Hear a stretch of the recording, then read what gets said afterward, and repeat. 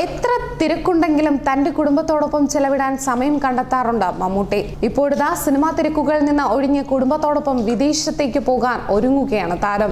July 23-ന് ദുബായിലേക്ക് പോകുന്ന താരം പിന്നീട് യൂറോപ്പിലേക്കും പോയതിനു ശേഷം ഓഗസ്റ്റ് 10-ന് തിരികെ എത്തുമെന്നുള്ള വിവരങ്ങളാണ് പുറത്തു വന്നിട്ടുള്ളത്. കുടുംബത്തിനൊപ്പമുള്ള യാത്രയാണ് ഇതെന്നുള്ള വിവരങ്ങളും പുറത്തു വന്നിട്ടുണ്ട്. മലയാള സിനിമാ പ്രേക്ഷകരുടെ എക്കാലത്തെയും ഇഷ്ടതാരമാണ് മമ്മൂട്ടി. സിനിമാ ജീവിതം തുടങ്ങിയത് വില്ലനായിട്ടാണെങ്കിലും മമ്മൂട്ടി പിന്നീട് മലയാളത്തിന്റെ നായകനായി മാറുകയായിരുന്നു. കെ എസ് സേതുമാധവന്റെ സംവിധാനത്തിൽ 1971-ൽ പുറത്തിറങ്ങിയ അനുഭവങ്ങൾ പാളിച്ചുകൾ എന്ന സിനിമയിലൂടെയാണ് മുഹമ്മദ് കുട്ടി സിനിമയിലേക്ക് കടന്നു വന്നത്. ഈ ചിത്രത്തിൽ വളരെ അപ്രധാനമായ ഒരു വേഷമാണ് അദ്ദേഹം കൈകാര്യം ചെയ്തത്. പിന്നീട് 1973-ൽ പുറത്തിറങ്ങിയ കാലചക്രം എന്ന സിനിമയിൽ സംഭാഷണമുള്ള ഒരു വേഷം ചെയ്തു. ഈ സിനിമയിൽ സച്ചിൻ എന്ന പേരിലാണ് മുഹമ്മദ് കുട്ടി അഭിനയിച്ചത്. പിന്നീട് 1979-ൽ MT വാസുദേവൻ നായരുടെ സംവിധാനത്തിൽ ദേവലോകം എന്ന ചിത്രത്തിൽ നായിക വേഷം ചെയ്തെങ്കിലും ആ ചിത്രം പുറത്തിറങ്ങിയില്ല.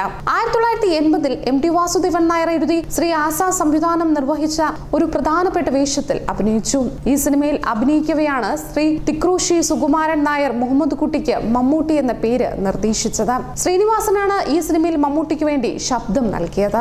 1980-ൽ തന്നെ പുറത്തിറങ്ങിയ മേള എന്ന ചിത്രത്തിലാണ് ആദ്യമായി ഒരു മുഴുനീള വേഷത്തിൽ മമ്മൂട്ടി എത്തുന്നത്. ഈ ചിത്രം അദ്ദേഹത്തിന്റെ അഭിനയ ജീവിതത്തിൽ ഒരു വഴിത്തിരിവാവുകയായിരുന്നു. യുവതാരങ്ങളെ പോലും വിസ്മയിപ്പിക്കുന്ന അഭിനയ തികവുണ്ട് മമ്മൂട്ടിക്ക്. ഇപ്പോഴും കൈനിറിയ സിനിമകളുമായി മുന്നേറുകയാണ് അദ്ദേഹം. മലയാളത്തിൽ മാത്രമല്ല തമിഴിലും തന്റെ സാന്നിധ്യം ഉറപ്പിക്കാൻ മമ്മൂട്ടിക്ക് കഴിഞ്ഞു. തെന്നിന്ത്യൻ ഭാഷകളിലെല്ലാം അദ്ദേഹം നിറഞ്ഞു നിൽക്കുകയാണ്.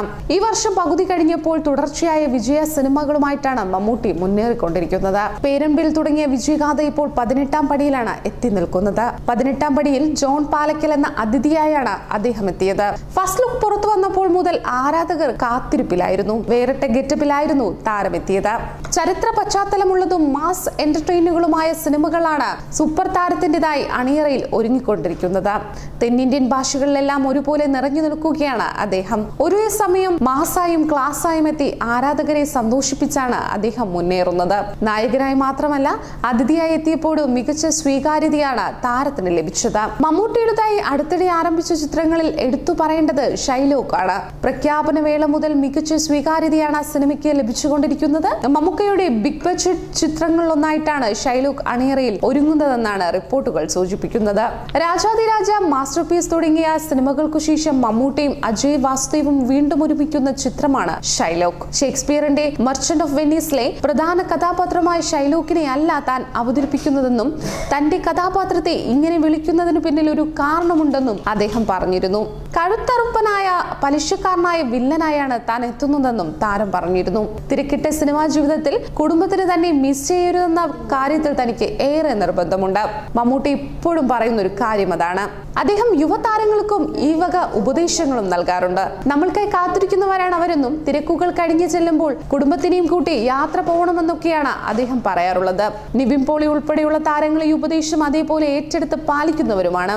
മമ്മൂട്ടിയുടെ സിനിമാ ജീവിതത്തിന് ശക്തമായ പിന്തുണയാണ് ഭാര്യ സുൽഫത്ത് നൽകുന്നത്. സിനിമ സ്വീകരിക്കുന്നതും മറ്റ് വിഷയങ്ങളുമൊക്കെ പലരും സുലുവിനെയായിരുന്നു ആദ്യം സമീപിച്ചിരുന്നത്.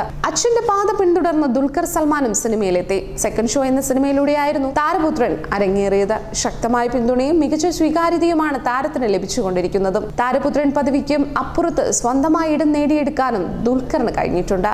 ന്യൂസ് ഡെസ്ക് മലയാളി വാർത്ത.